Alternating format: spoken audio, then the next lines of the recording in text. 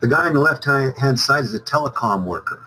Now, this guy's working on microwaves and antennas, and mind you, he's close to them, so it's concentrated, and guess what? You want to protect yourself, or those will hurt him, they will burn him, and they will kill him.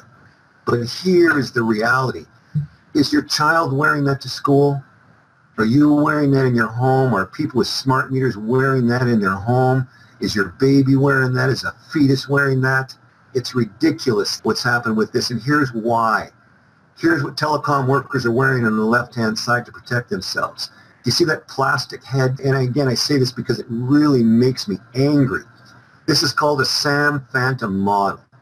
Now, the specific absorption rate is the test that they're using for the limits of human exposure. So imagine this, the specific absorption rate is actually an admission of guilt.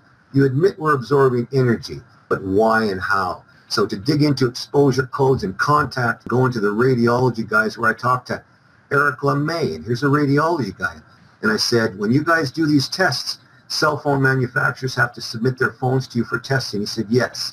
So you can see that bracket on that cell phone. It's held out as per manufacturer specs, away from the head. It's on that bracket.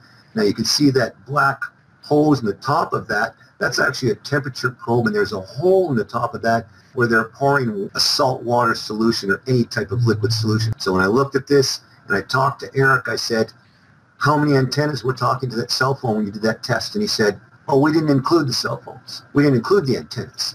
Well, leaving the antennas out is like leaving a gun out in a shooting. You can't do that. You're only talking about the end-use device on a wireless circuit. The circuit starts where the guy on the left is. He's working that, whether those antennas are going up someplace else. Those antennas are talking to smart meters. Those antennas, routers are talking to computers.